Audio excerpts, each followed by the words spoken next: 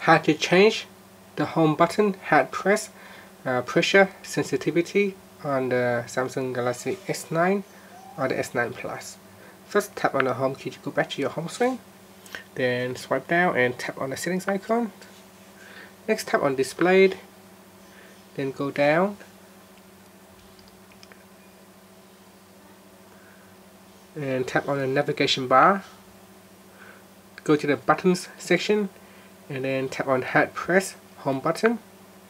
So you can change it to lighter or stronger by simply dragging the slider bar to the left or to the right.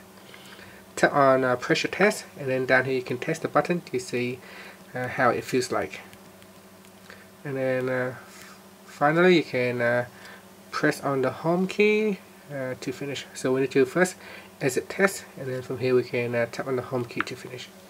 Thank you for watching this video. Please subscribe to my channel for more videos.